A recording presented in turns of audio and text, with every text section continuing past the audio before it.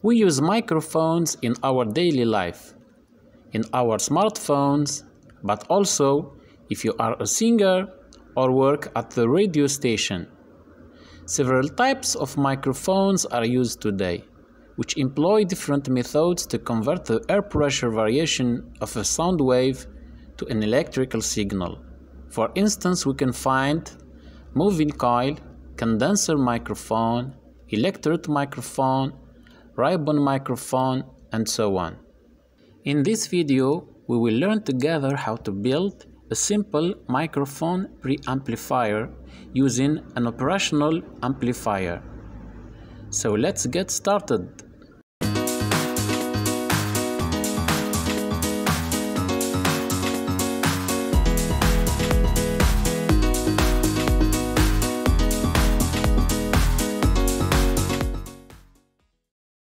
An operational amplifier, often called OpAmp, is a DC-coupled high-gain electronic voltage amplifier with a differential input and usually a single-ended output.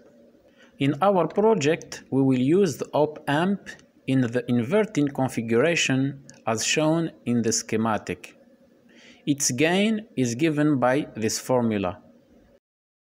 In our circuit diagram, we will need resistors, capacitors, a TL082 OpAmp, and of course a microphone, which is a micro-electrode type in our project.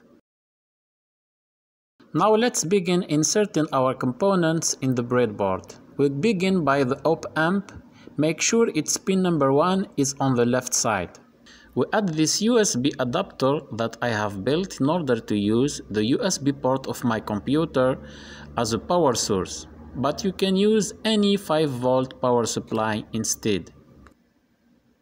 Then we connect a red wire from the plus 5 volt of the USB power supply to the pin number 8 of the OpAmp and a black wire from the 0 volt pin of the power supply to the pin number 4 of the OpAmp.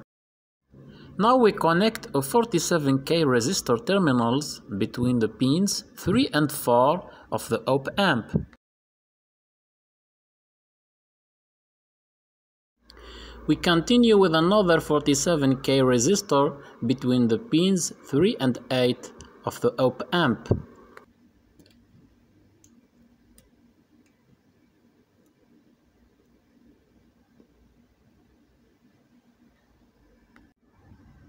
We add a last 47K resistor between pins 2 and 1 of the OpAmp.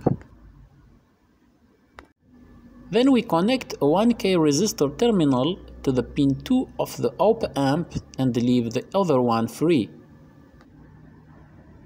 After that, we connect the terminals of a 100 microfarad electrolytic capacitor between the terminals of the power supply. Make sure you don't invert the terminals of the capacitor because it may explode. Then we add a 100 nanofarad capacitor between the pins 3 and 4 of the OpAmp. We connect another 100 nanofarad capacitor to the free terminal of the 1K resistor. Now we connect the positive terminal of a 10 microfarad capacitor to the pin 1 of the OpAmp.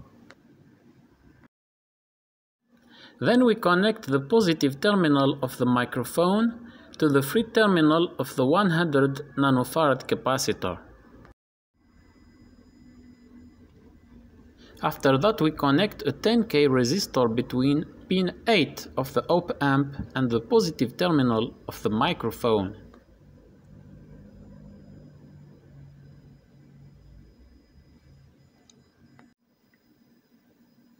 We also connect the negative terminal of the microphone to the ground using another wire.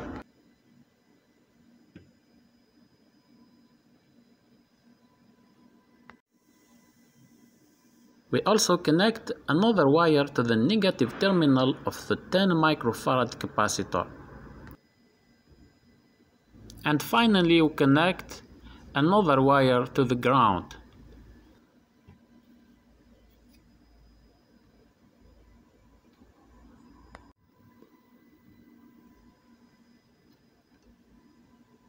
Now we connect the output wire to the probe of the oscilloscope and the ground.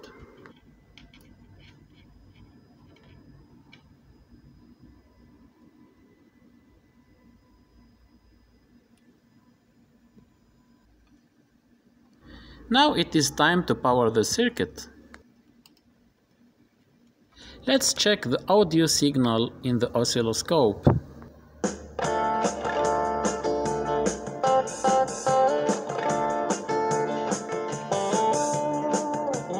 But wait, the circuit is not working. After checking, I have found that I connected the terminal of the resistor to the wrong pin.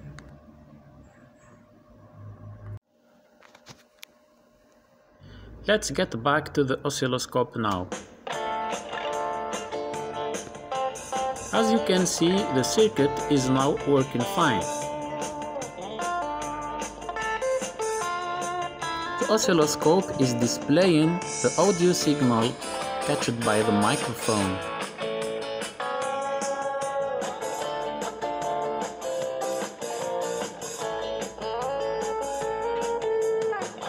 Now it is time to connect an audio connector to the amplifier output.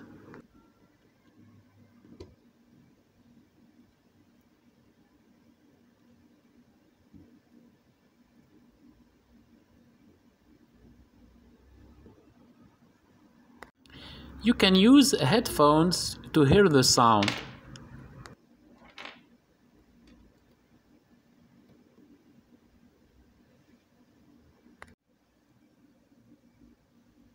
You can also use this audio cable to connect the output of the amplifier to the computer and record the sound.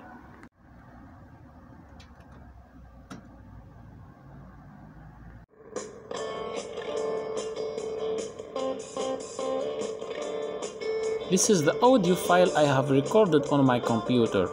There is some noise. I will try to fix this problem in another video and show you as well how to build a PCB for this project.